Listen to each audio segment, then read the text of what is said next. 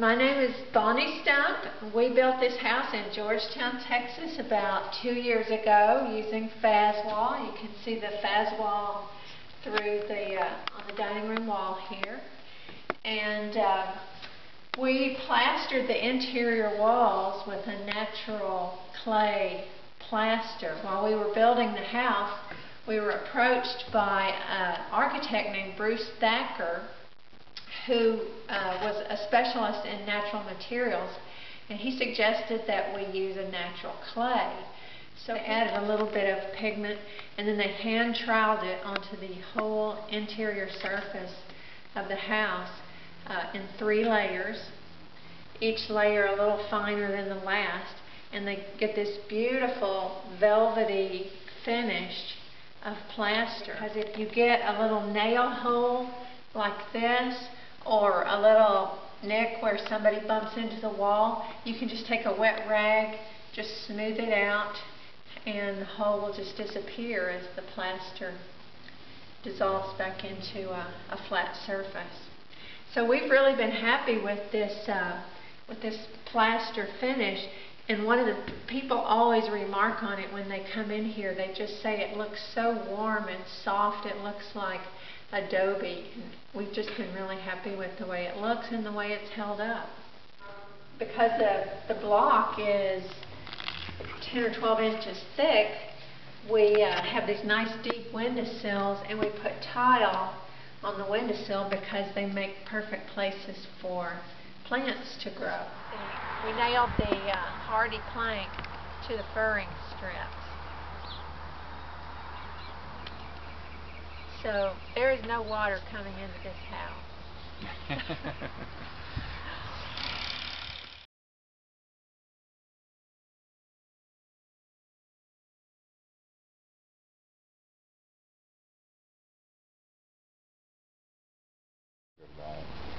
My name is Bill Stump, and we use Faswall as a primary structural material.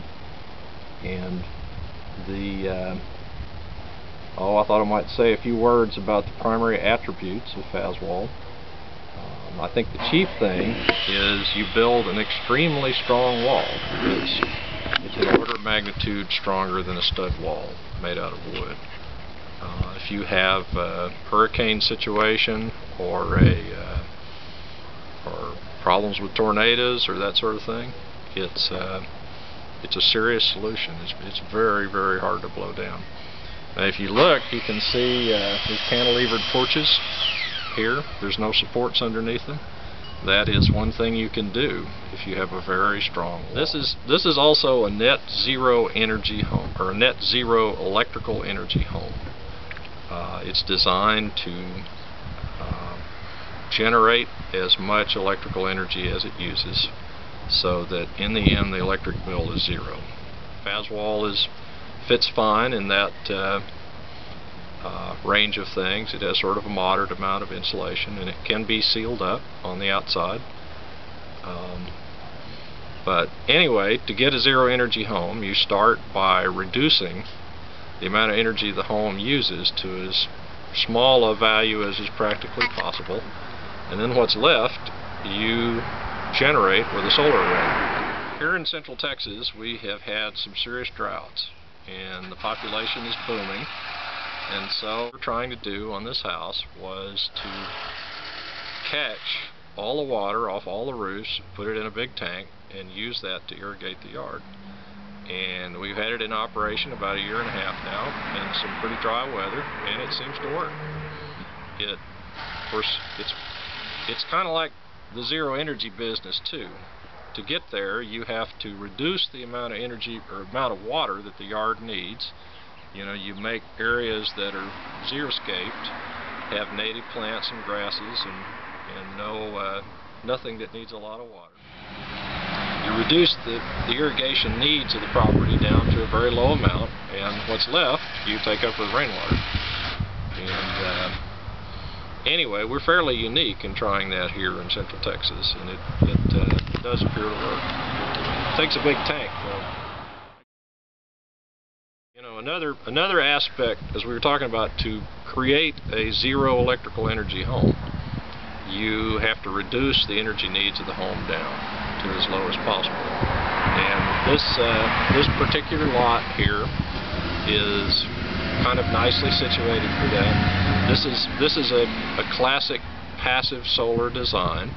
It's a long, narrow house oriented east-west, and on the south there is a very large overhang that is specifically designed so that only the winter sun can come in. In the winter, the sun goes across the southern horizon here in our latitude, and in the summer it goes effectively straight overhead.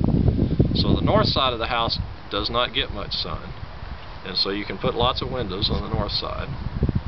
And the south side you have to be very careful with. You only want to let the sun in the winter. And of course, the solar array needs to be up on the south side and tilted so it can still catch the winter sun, because in the winter the sun just goes across the southern sky. When I first got this Faswall block, I thought, oh man, I'm going to have to go get a brick saw, or a big rock saw, which is a great big blade, a couple $1,000.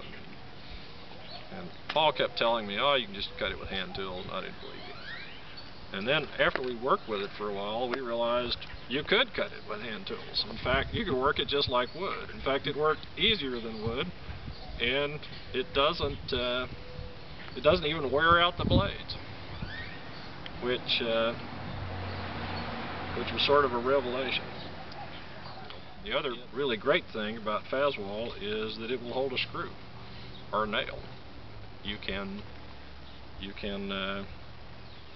screw it together, glue it together. Well, in the neighborhood here where we're working, there are a lot of masons, and my son David was picking up one of these blocks, and he picked it up. I can't do it really, but he picked it up with one hand to put it over some steel, and the masons saw him and they thought he was Superman, because they thought it was a real CMU block, that weighed about 60-70 pounds, but it doesn't weigh that much, so it's pretty easy to handle.